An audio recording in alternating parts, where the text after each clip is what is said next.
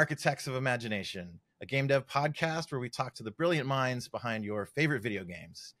And before I introduce my guest today, I want to another of my passions that I haven't really gotten into much on this podcast since it's focused on video games is Dungeons and Dragons. It's something that I've played since I was a kid, maybe 9 years old. I currently have an AD&D game running with 1974 rules. This is my Dungeons and Dragons room at the house that I built during COVID. So saying that, it is with great pleasure that I announce today's guest, Mr. Lawrence Schick. Hi, I'm Lawrence Schick. I'm a longtime game designer and writer. As David says, I started out with Dungeons and Dragons back when Dungeons and Dragons started out. In fact, I started playing when AD&D first appeared, and began working on the game 5 years later, and have worked on role-playing games, tabletop and video games ever since. Mostly video games in the last 40 years, and mostly narrative games in the video game space. Yeah, and so you were an author of one of the early Dungeons and Dragons modules that still makes, to this day, best 10 of all time lists, White Plume Mountain. You were involved in the original Dungeon Master's Guide, Deities and Demigods, and Fiend Folio, and then bounced over to video games at ColecoVision in 1982. Is that right? That's correct. Yes, and it worked in various video game studios on and off ever since. Awesome. Including, I noticed in your Moby games, a favorite teenage game of mine, Pirates, for the C64. That was a phenomenal game. And I have you on today because we're going to mostly talk about Baldur's Gate 3, for which you were the principal narrative designer at Larian. Indeed. So first, a massive congrats to you, to the whole team at Larian on this quite incredible achievement in a video game. And congrats to me and all the other players that get to enjoy it. I've got 2 sessions running right now, a solo one on my computer, and then I'm playing with my kid out of LA. And it is such a tremendous game. So yeah, congratulations on all the success that you guys have had with Baldur's Gate 3. Thank you. I play with my kids too. And of course, it's, like all the best RPGs, it's a collaborative game. So it doesn't exist without the contributions of the players. So we are thankful every day that our community is so strong and has worked with us so closely. And you guys just cleaned up in the awards this year. You swept the Game Awards, the Golden Joysticks, the BAFTAs, and well deserved in my mind. It is an accomplishment. I think we've had great RPGs over the years, but this one is just outstanding. So yeah, amazing work by you guys. Thank you. Let me point out, we haven't swept the BAFTAs yet. That's next month. Okay, is that next month? But last night we took some more awards at GDC, at the Game Developers Conference. Yeah, awesome. So they're still trickling in. That's right. The BAFTAs are nominations at this point. So yeah, good luck with that next year. Talk about how much writing goes into a game like Baldur's Gate compared to, say, like a novel or a film. There are a lot of words and there's a lot of time, to even play through the game. It's got to be okay. So yes, so I write books too, so I'm familiar, intimately familiar with what it takes to do serial media as well as interactive media. And let me tell you that the difference is there are orders of magnitude more story in a game like Baldur's Gate 3 than in a novel, because we have to provide for everything that we think the player is going to want to do, because the maxim here, is player choice, and if the players would want to do it, we should see if we could give it to them. We should see if we can help them do it. So yeah, and insofar as everything is voiced and mocapped as well, for dialogue, that's a tremendous undertaking, and it requires, you know, a dozen and a half writers for several years, and then all of the other people who work with them, hundreds more, to make it all come alive. And so, yeah, it's you know, none of it is machine created either. It's every single thing in Baldur's Gate 3 is handcrafted. So it takes a huge investment of time and dedication by many, many talented and very passionate people. Um, and you know, I'll just ramble on for a second. There's no magic to building a really big RPG. It's just dedication. You build it layer by layer by layer. It's like Japanese lacquerware. You know, Yeah. you make the basic shape of it, and then you add reactivity, and you add all different kinds of potential occurrences, and you add side comments, and every place where the player would probably want to interact with something, you give them something to say, something to hear, you know. So we got a narrator for that, so we can give you vocalized dialogue, even if you're not talking to somebody. So in as much as this is based on Dungeons and Dragons, you know, you got to have an analog to the game master, the dungeon master. Yeah, and like pre-write every damn thing that could possibly happen. It really shines through too. And just like you guys spared no expense, it would seem. Is it like pretty much every single animal in the whole game? Like the rats that are around, like you can talk to pretty much any creature out there. Yes, some of Quite a them bit. don't have very much to say, but if you've got Speak with Animals going, which I recommend at all times, you will find that some of them have quite a bit to say, and they've got strong opinions that they want you to hear. So yeah, That's awesome. There's a ton of books sprinkled all over the game, many of which you can just sort of open and read. They're often, you know, a page or a few pages of dialogue. Are there any? Did you do any writing in those? Are there any that you're particularly proud of or meaningfully to you personally? Is there any yeah, I wrote a lot of that those. you recommend that people pay attention You know, to? as the narrative designer, as one of the narrative designers, I wrote a lot of stuff that wasn't dialogue.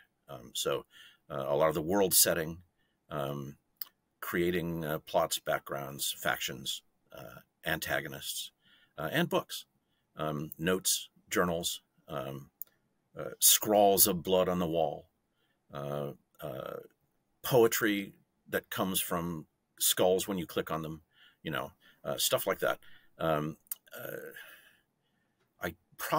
mean, everything is a collaboration. Even a book, you know, that I wrote most of the text for, right? It got looked at by an editor. It got placed on a background by one of our artists. It got put in the world by one of our level designers, or set dressers, and so you know, we don't really claim individual credit for much at all in this game.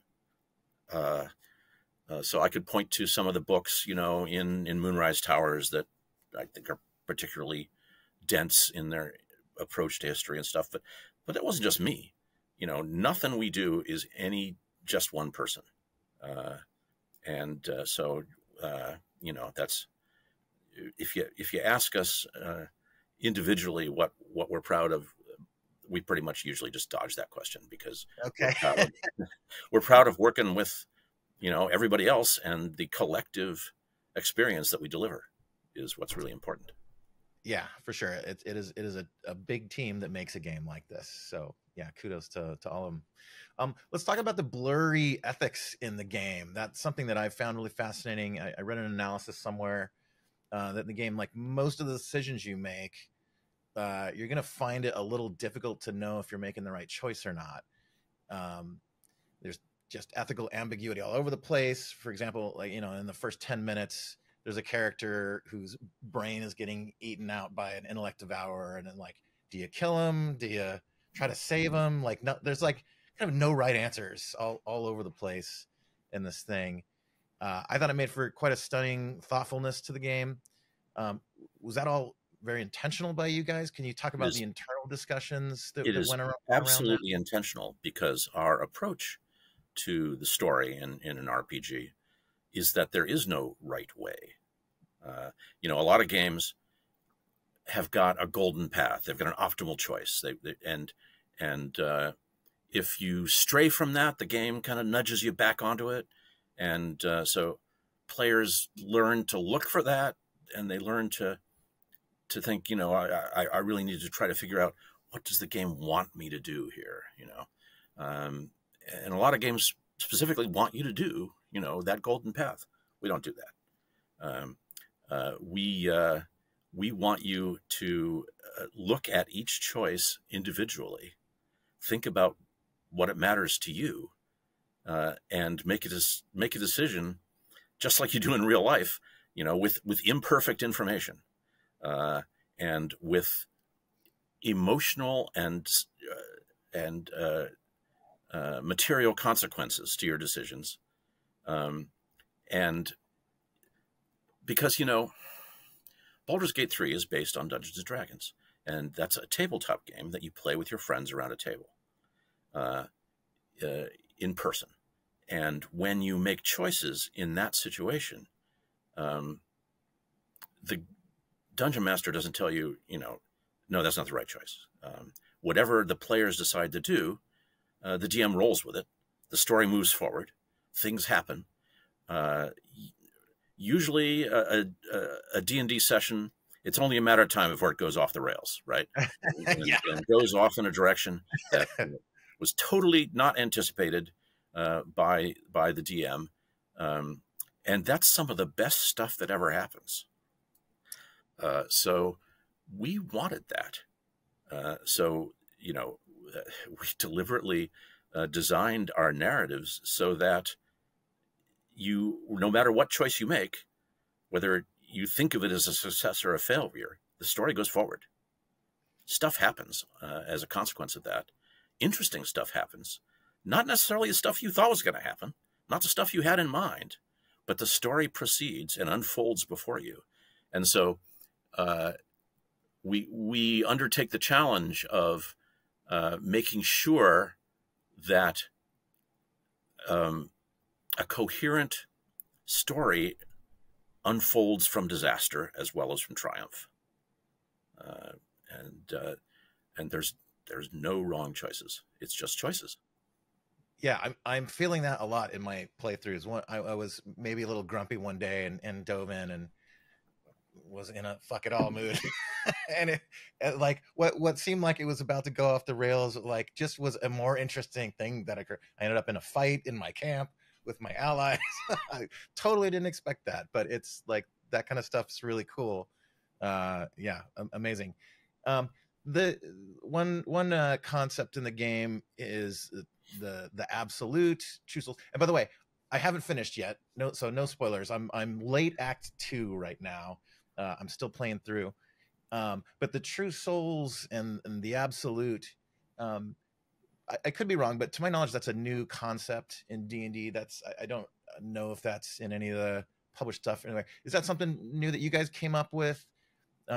Yes. I'm not sure that, given the long history of D&D and the vast quantity of material that has been created in many different media for it, I shouldn't be surprised if that particular approach to plot hasn't been used before. But it was certainly not based on anything that we knew about. It was based upon I mean, it all goes back to the Mind Flayer tadpole, and everything grows out from that. So what does that lead to? How did that happen? Why? And what would be interesting? What are the interesting options that could be associated with that? That's where that story grew from. Okay, cool.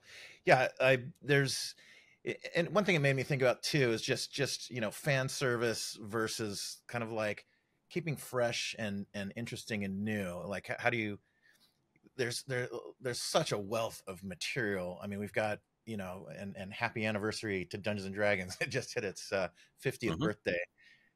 All the gods have been, well trudged territory. So yeah, I was a little just interested in that. Where do you sort of like, you want fan service in there, but I think of like in Star Wars, say, where it's feeling a little long in the tooth because they're just like, put the biggest, most important guys like all over the place, and it feels like with the Absolute and the True Souls, like you guys kind of like are paving a new path a little bit. Can you talk about that? What did you guys discuss that internally?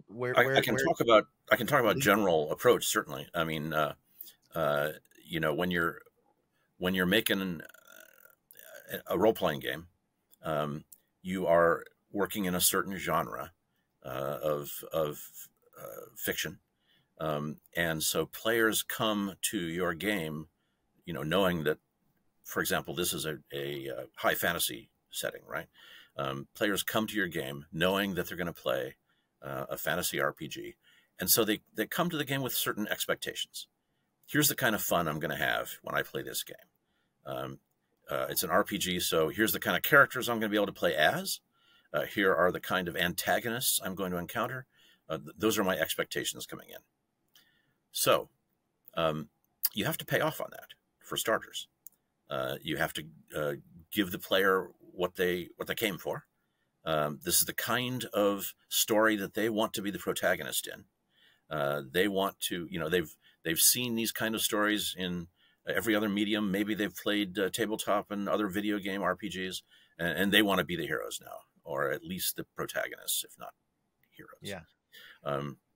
So you give that to them, absolutely, no pun intended, and then to make it interesting for us, and most importantly for the players, then you start to subvert their expectations.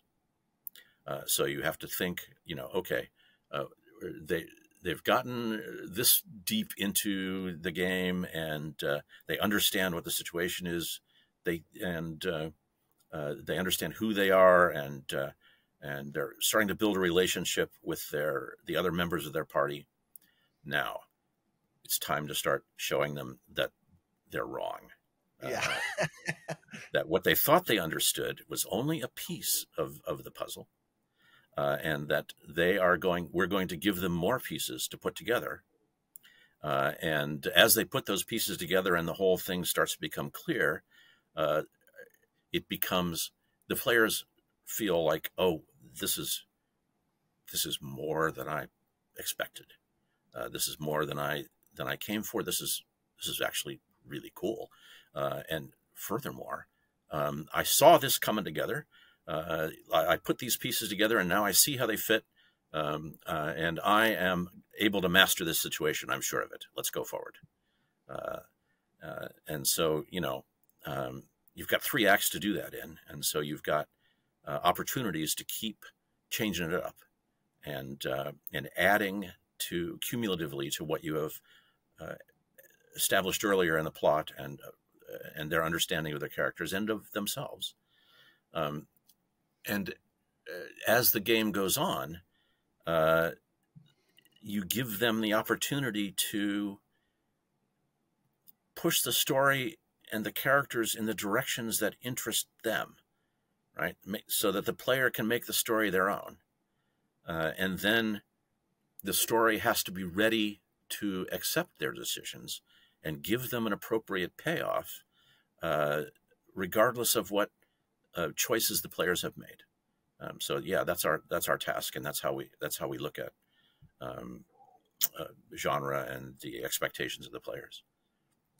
That's really cool. That makes me think of, like, especially like in a tabletop game, I find it can be a little boring when a player just kind of like goes for a straight archetype. Like I'm a paladin, I'm good, I'm gonna do all the good things. One thing I've been asking my players lately to do is to come up with a kind of a dichotomy or an arc for their characters too. So like they start here, but they end somewhere else. Like what is that thing where you're kind of headed towards? And maybe that happens organically in gameplay, or maybe they sort of like set up a little story thing that then I can help, like reveal for them over time and the other players. But I think that's more interesting than just like being sort of a one note thing. And yeah, and all the characters in Baldur's Gate, you kind of see that in spades, right? Well, yeah, that's what we try to deliver is, an array of options of people who you get to hang out with and play and get to know and interact with over, 100-hour game. You get to see character arcs left, right, and center, you and all your buddies. Yeah. One dynamic that I've kind of found fascinating too is Shar versus Saloon, right? There's kind of like the the good and the evil opposites of one another. I believe they're sisters in D&D canon. Uh, and it's pretty traditional to play the good guy, although Baldur's Gate is and my OD&D game, a lot of players are going for like straight chaos, which is making things very interesting. um but I found I kind of tend to like to play sort of the heroic figure, the good guy in games. And it kind of was wonderfully like rolled out where Shadowheart is one of my players, and you start to care about her, you're sympathetic with her, and then it starts to roll out why she's a follower of the evil goddess. And to do it in a way that made you like sympathetic to it, that it seemed like, okay, well, yeah, I guess that adds up, because normally it's like it, the bad guy is evil and does horrible things, but it was kind of laid out in a much blurrier way than that, and I loved it. Yes, well, uh, uh, if it, if you don't have characters that are understandable in their motives, and I mean, they just don't feel real, and they're and just like real people, if they do feel real, they're going to have layers. There's going to be more to them than what's on the surface, and you're going to figure them out from the surface at first. That's because that's all you're presented with, and then over time you will see beneath the surface. And this is one of the reasons why we make atrociously gigantic games, because it takes time to make people real if you don't want them to just be cardboard cutouts. So it takes time to be able to get to know characters and understand, oh, that's how that happened to them. This is a result of their previous lives, histories, and they themselves are both empowered and damaged by what has happened before. And as you get to know them, and they get to know you, you can, one of the themes of Baldur's Gate 3 is trust. And so if you establish trust, you can start to influence people in a way that might be good, it might be ill, but it's your choices that you're making, and the effect of influence that you are having on a person who gives you real feeling and emotion in return. Yeah, and it's interesting to me too, like you guys kind of reinforce that concept almost kind of literally with UI elements, right? Like as you do stuff, you see this person approves and disapproves. So in your head, it's kind of like putting you in a position of almost tracking a little bit, like how off the rails you're going with one of the NPCs, or driving them away, or pulling them in. That's pretty cool. Um, thinking about you started your career in Dungeons and Dragons, and then spent a long chunk of it in video game development. And now here you are, the sort of culmination of both of those together now. Another Dungeons and Dragons video game. Yep, unexpected. Didn't see it coming. How does that feel? That's pretty awesome. You're sort of back to square one in a way. Yes. Well, in a way, I mean, the thing is that I've spent most of my 40 years plus in video games, you know, wishing for the ability to be able to replicate the tabletop experience. And it is only very recently that we are able to deliver on that. And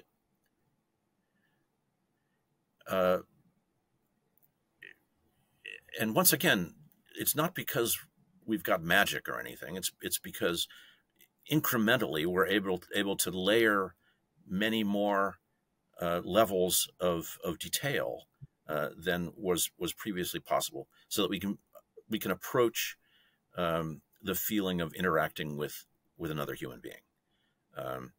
And you know,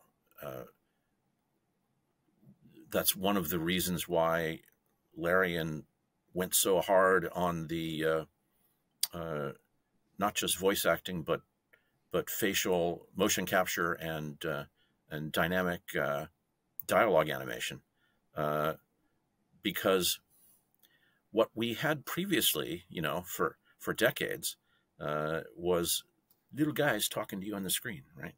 Yeah, and it's just a little head. you can see them from the top, you know, and look, he's got a big story swinging around, and it's just not. It doesn't feel like a person. And now we can finally go back and forth between really fun combat and speaking to people as if they're people, and it gives an emotional depth to the experience that we couldn't previously get. I mean, there's been good writing, you know, in RPGs for a long time, going back to, you know, Baldur's Gate 1 and 2, for example, set a standard, and you know, followed up by things like you know, Morrowind and Fallout New Vegas and Dragon Age Origins, and you know, these games all had really good RPG writing and choices,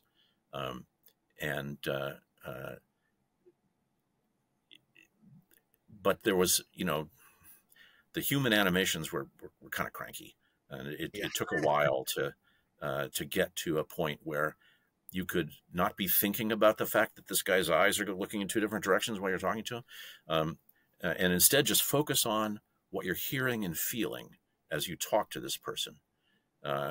And so you know, we finally crossed that threshold, and it you know, it feels really good for us to be able to deliver that, because the players connect with it, and you know, combat games, fighting, resource management, all that stuff is fun. Emotional engagement is what players remember, and so, you know, you got to hit them in the heart. That's what we aim for. Yeah, 100%. And I think of, like, you know, Lizelle and Astarion in particular were just such outstanding characters and their motivations and their flaws, and yeah, they're pretty amazing. You mentioned sort of wanting to, in video game form, recreate that experience from tabletop games. Is there? Can you think of anything that's like the delta that might still be there? What are there things that you're like, I wish we could, you know, do this if we're still not able to yet? I mean,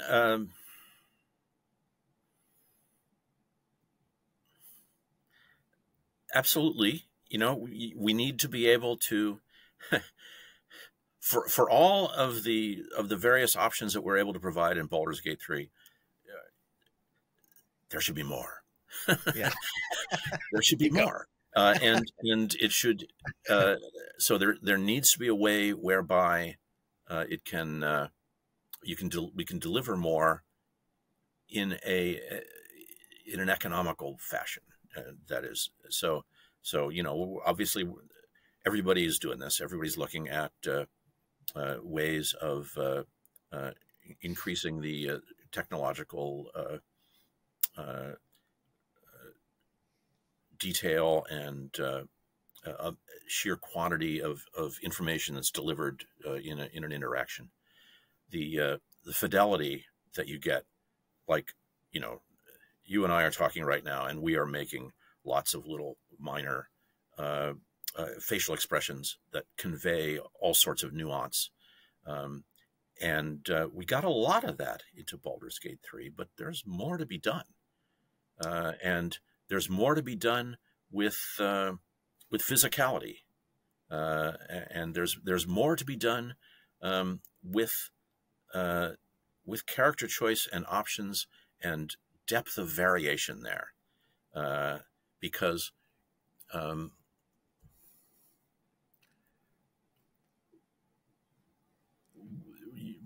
we want to be able to deliver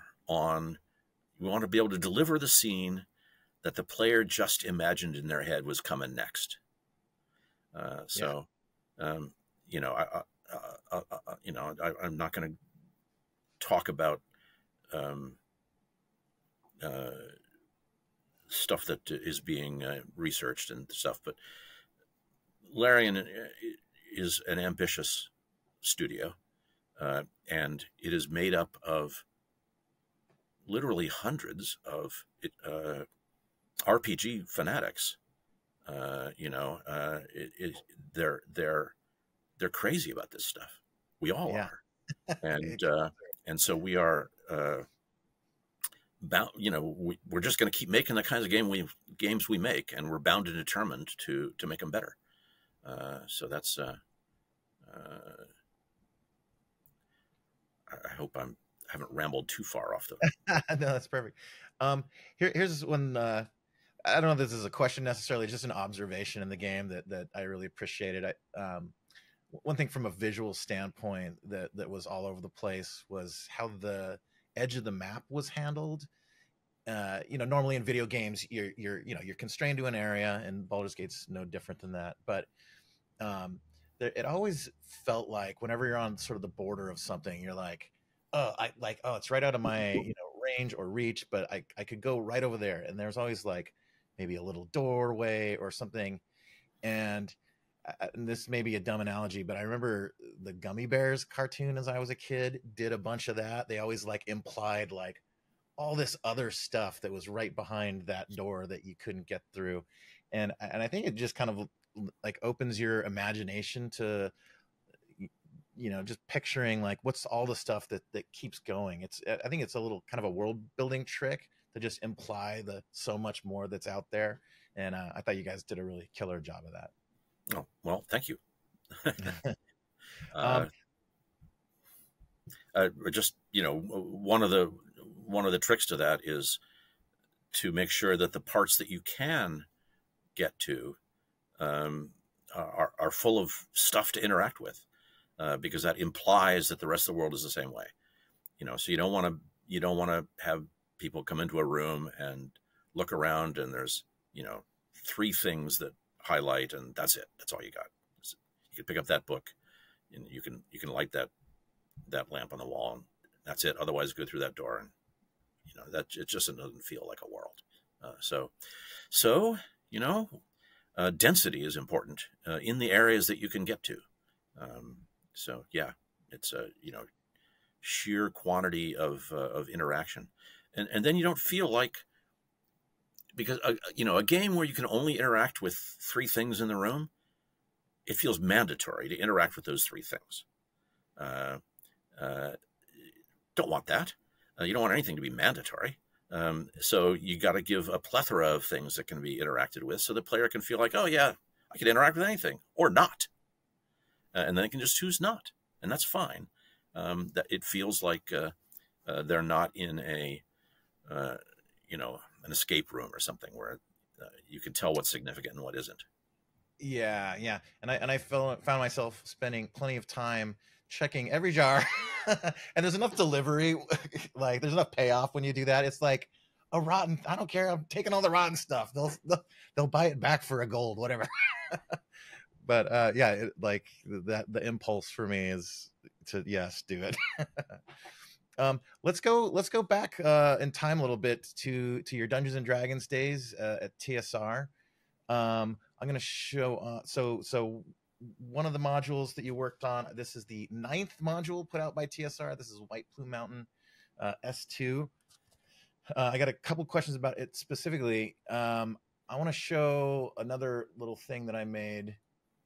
This is a publishing timeline, a TSR Dungeons and Dragons publishing interactive timeline thing. So we see, here in the 70s, this lane is some of the early modules, and here is White Plume Mountain with the original monochrome cover. And I was just sort of reading through it right before this, and I had a few questions. My Saturday group is running through. We're about a year and a half in. We're playing. We're just finishing up Caverns of Thracia by Janelle Jaquays, and then we're going to start going down the G series, and so probably later this year we're going to do White Plume Mountain. A couple questions came up. There's some fun things in here.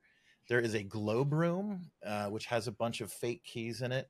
One of them is comes with a ring that gives you invisibility, haste 8 charges, acts as a ring of protection +1, just a whole bunch of benefits.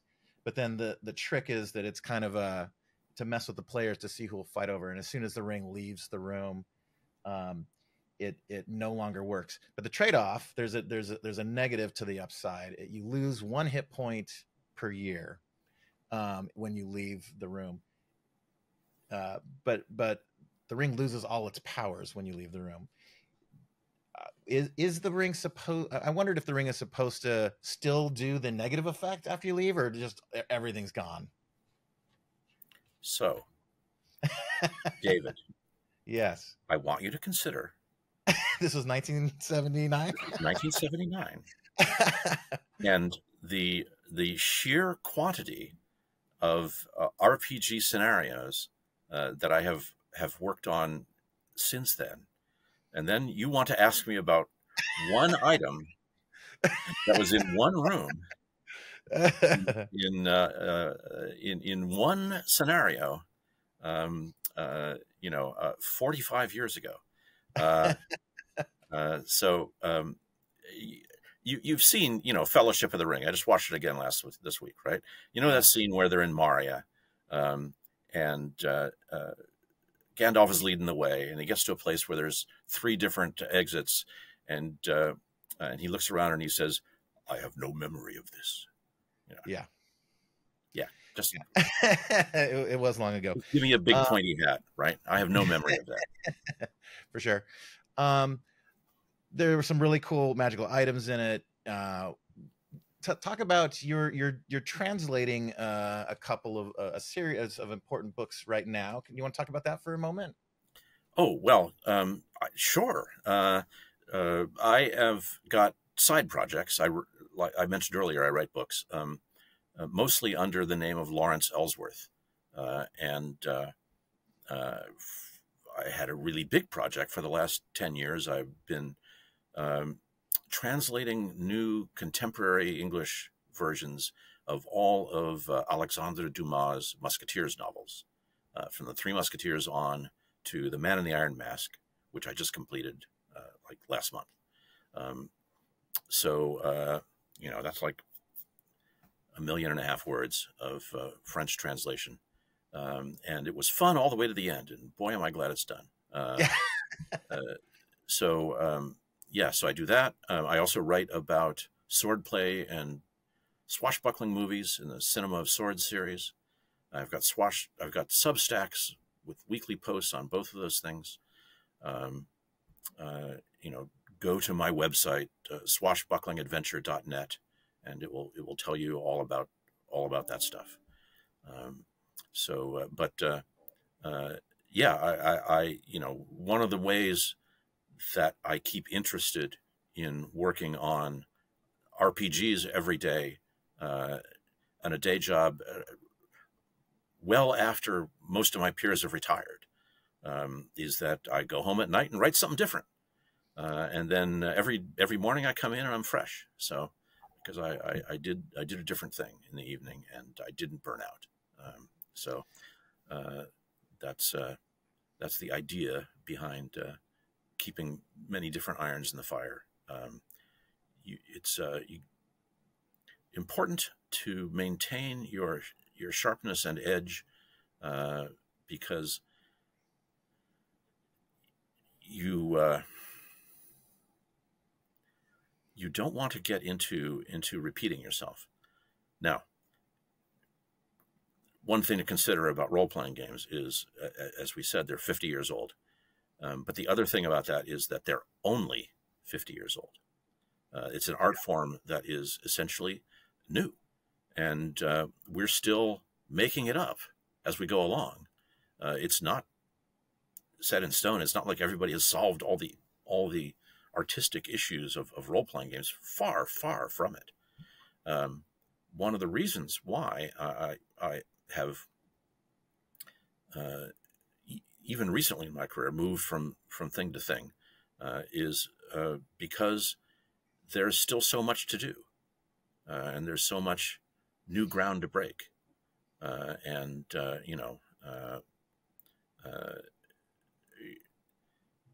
it's really bracing and invigorating to be doing it among so many hundreds of other people who are all pushing at the same envelope at the same time as we are at Larian. It's a collective design environment that I have never seen the like of in all my previous. This is like a 12th studio, and I've never seen anything like this. Everybody's engaged, and it's. I think the results speak for themselves, I guess. I think they do. And with that, Mr. Lawrence Schick, thank you so much for coming on Architects of Imagination. My pleasure. Absolutely. Before we go, last thing, thanks to our executive producer, Martika Barra, and the whole Architects of Imagination team. I'll put links in the description to this video of my D&D live streams. I've got a D&D YouTube channel as well where I live stream my OD&D games. And until next time, can't see what you guys are coming up with for DLC for the game and whatever's next. Well, we're as eager to see it as you are. All right, take care, Lawrence. Thanks a lot, David. Yep. Bye, all.